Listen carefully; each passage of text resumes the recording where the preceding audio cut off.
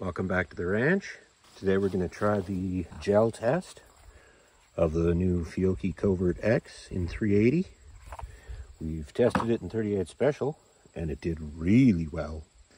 But this is what the projectile looks like. 95 grain projectile. It's got great velocity on it, even out of a 2 3/4 inch barrel like the Sig P238.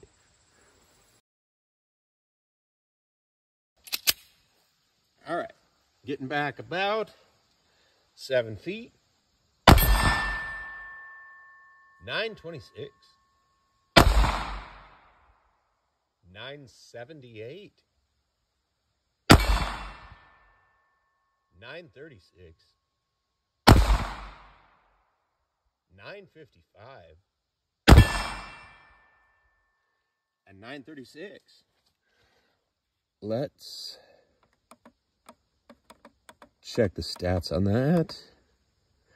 At a 5-shot average of 946 feet per second. That is indeed gel test worthy. And we'll be using the 2 3/4 inch barrel of the Sig again today for the gel test.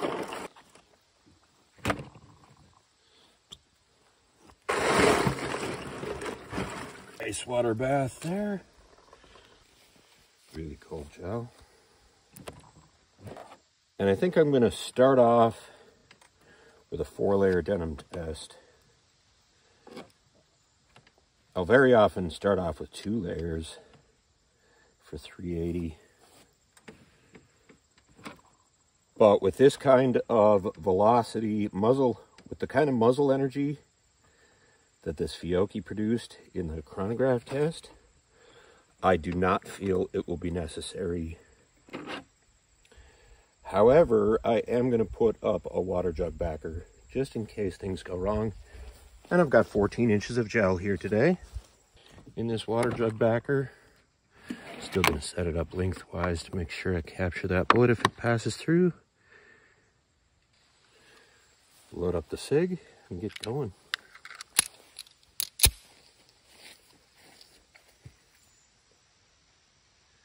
About 4 feet away.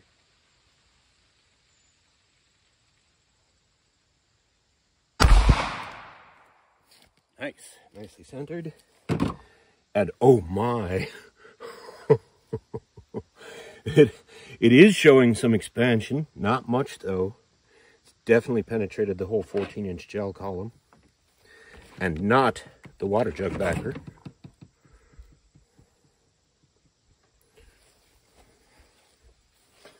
All 4 layers of denim, very nice. And let's check that out. There is, forgive the glare, there is a decent expansion signature. About, starting about 1.5 inches into the gel block. So that looks positive right there.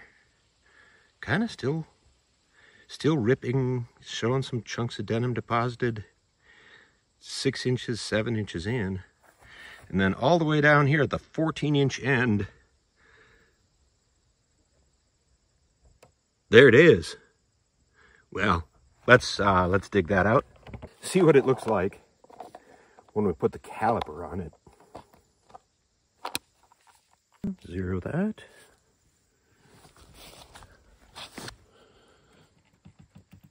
Very close to the end of the gel. Probably would have exited. Okay, so here's the issue.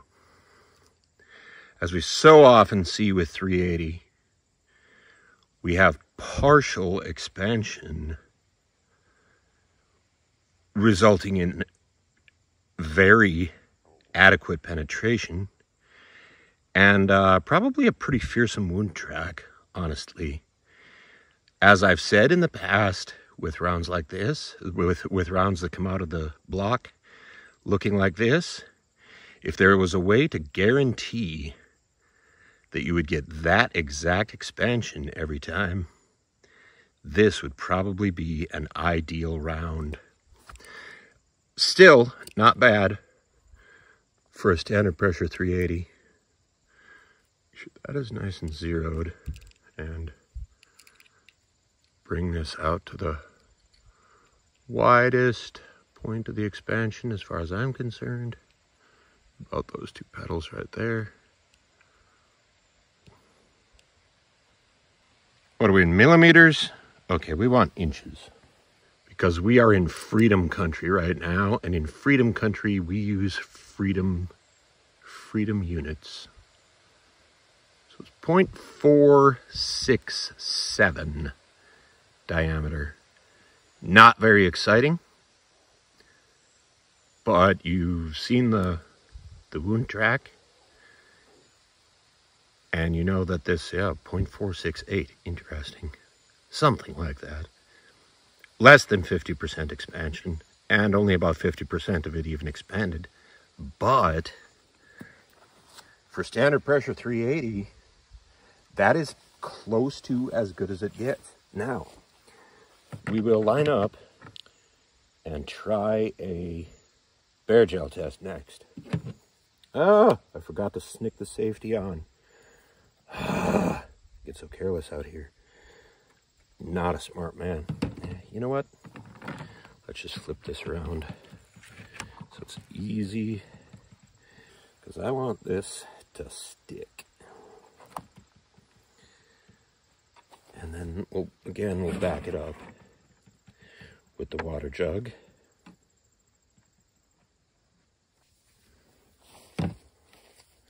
That looks pretty nice. Then get about 4 feet back again. And a little bit lower.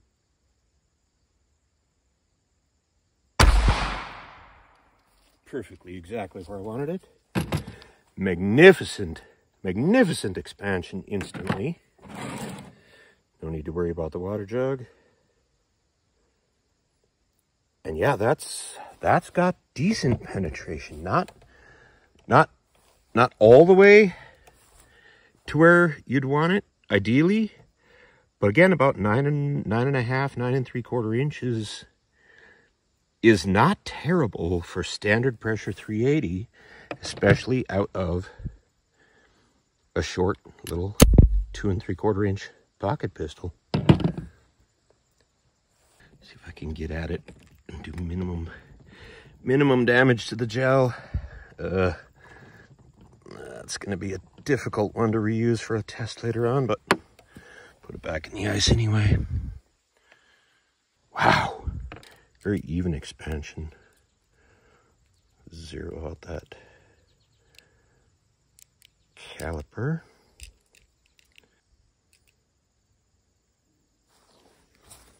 .6385.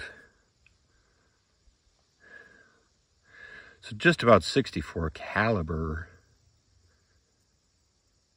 on that 95 grain hollow point. Man. Well, that I would have to say is a winner for 380 for standard pressure. As far as 380 standard pressure goes, you really cannot do better than that. Not even the gold dots outperform this. You could maybe make a case for the 102 grain Remington Golden Saber, because it gets even a little bit better penetration. But I think philosophically, this the idea of a heavier bullet versus, you know, kind of the old 90 grain standard for 380 is kind of proving itself to be the way to go, in my opinion. And then just for the fun of it, I did bring along the 125 grain 38 special in this same brand, Fiocchi Covert X.